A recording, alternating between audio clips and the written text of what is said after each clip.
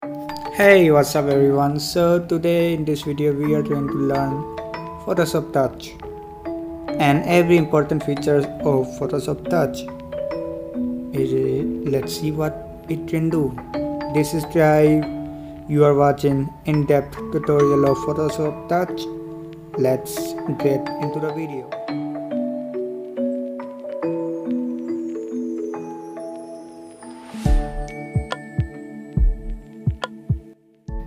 I'm using one of my projects for this demonstration. So let's select this one. So on the right downside we have options of layers. You can see all of my layers here. Like for example, layers are used to import images. Like click on the plus button and click on photo layer, photo library, and you can import any of your photo.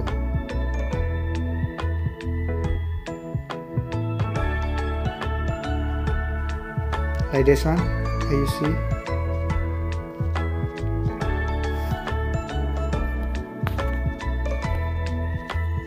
This is a use of photo library. This is how you can add a photo. And to move this photo, users have to select the layer of that image and then click on End button and transform. Here you go, you can move it and you can resize it from these edges. You can increase the size and decrease the size, as you can see. And you can also flip it upside down or left side right, like flip Y or flip X, as you can see. So on the left bottom side we have our tools. This is marquee selection tool. This is used to rectangularly select any part of the image, as you can see. And this is the same tool but with circle. This is a lasso selection tool. I would recommend it to use it with show pointer option on. See, we can select it like this. And our next tool is polygon selection tool. This is a useful tool. You can use it by making lines, like as you can see. This is selected. So if you ask what does selection mean, selection mean only that part of this image is selected and you can clear that part like this, or you can extract that part like this, or you can copy and paste that part like this, as you can see. Let's delete this layer. You will know more about selection by regularly using Photoshop. Our next tool is Magic Wand. This is another useful tool. First, let's deselect the selection. From here you can deselect the selected pixels. Let's hide our pointer too. By magic selection, it is pretty useful tool. Like you may have heard about a lot. Like you can easily select images or any object in Photoshop. This is how it's done.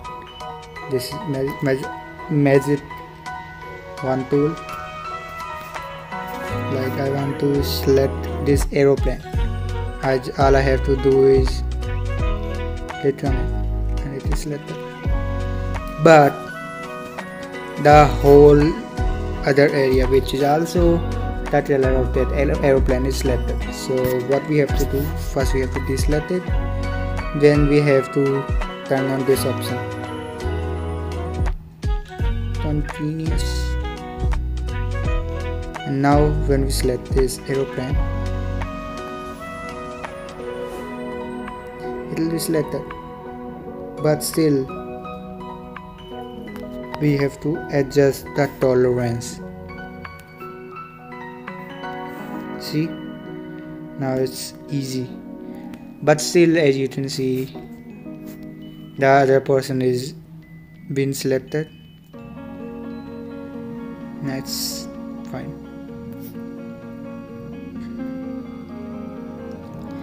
This is table selection tool, and this is another useful selection tool. Using this, you can easily select any object. Just color that key part on the object you want to select and click on remove and color every other thing around it. As you can see, it is selected. Easy.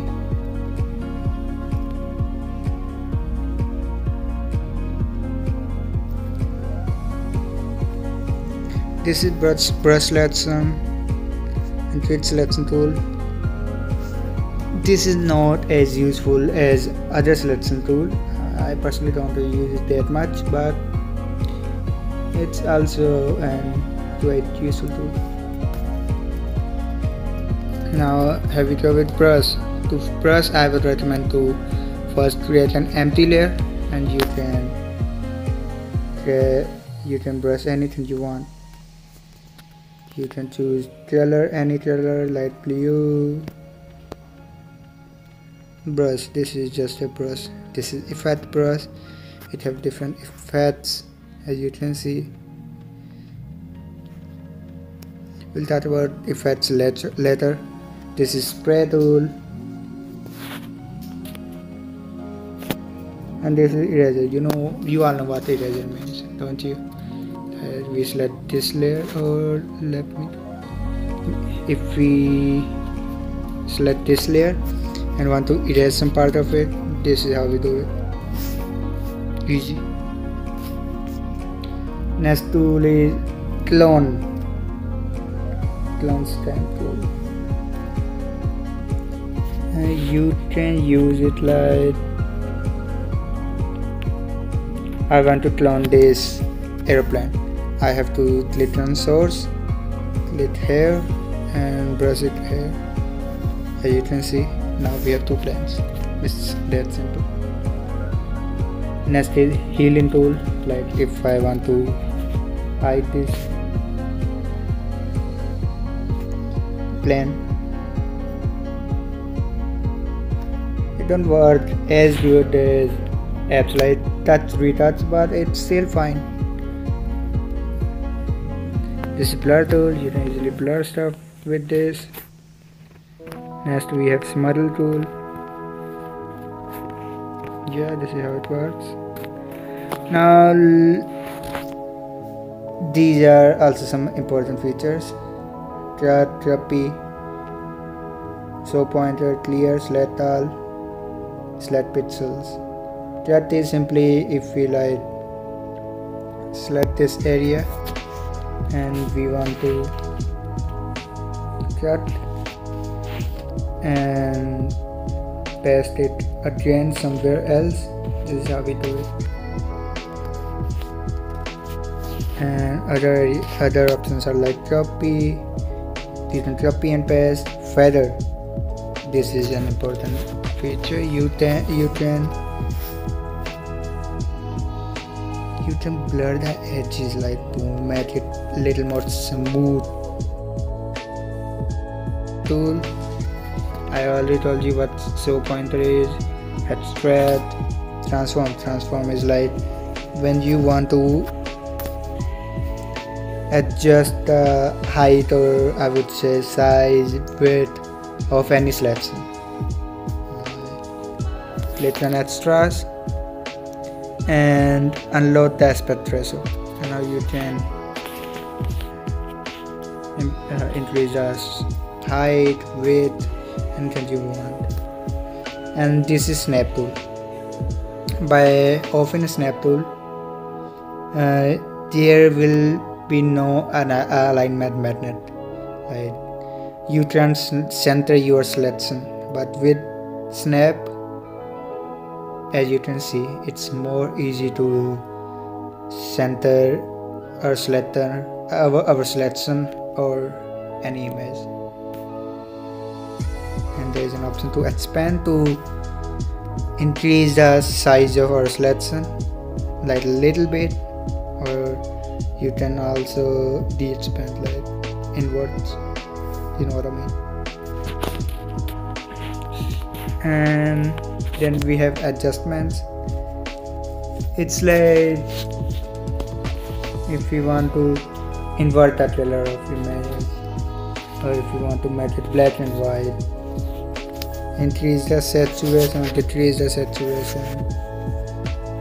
Out of edge is also an option. It looks brilliant with out of edge. You see, levels, you can manually level every color, like the highs, mids and lows. There is brightness and contrast. If you want to change the exposure or contrast, you know what I mean. Temperature to make it more blue tone or yellow tone. Replace color, you can replace any color, like you can replace first select the sample color you want to replace, and then change color with the color you want to. As you can see, I changed blue with green. As you can increase the threshold, you see.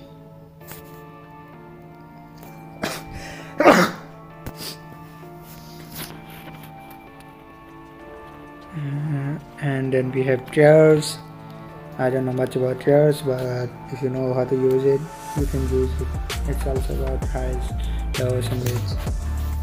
We have shadows and highlights, darker tones, shadows.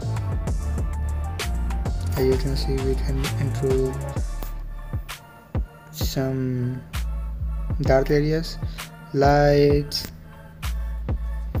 highlights. You can do many things.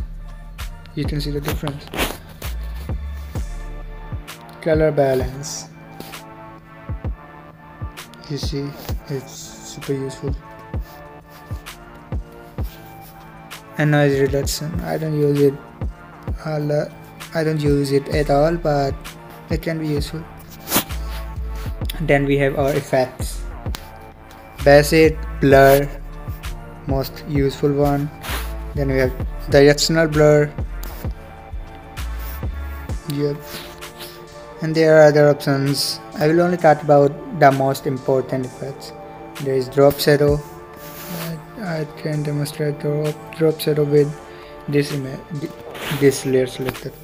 You can drop shadow. You see, we can easily handle our shadow and blur it and increase the distance. And it will look super. You don't have to use all the effects in an image, just enough. There is last effect, artistic, there are tons of effects. We can crop our image like with our pixels, like if you want to make it square, 1080 by 1080. See, now it's a square image. Size of the image. If in Photoshop you have limited amount of layers, it depends on the resolution, so you can increase the resolution while working in a project with this option.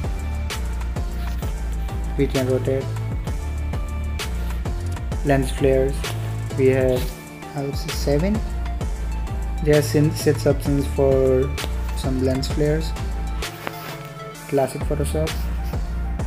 Then we have test options. I don't use it because you can't use custom fonts, although it is quite cool to have. Then we have wrap, like 3D or something. Camera fill, not recommended, not useful. Like in fill throat, if you have an empty layer and you want an empty layer of a solid color, you just have to create an empty layer and then fill and throat. Ta-da-da, you just have a empty layer with solid color. You will need it, and it's easy to use. You can do that with gradient tool. These are gradients.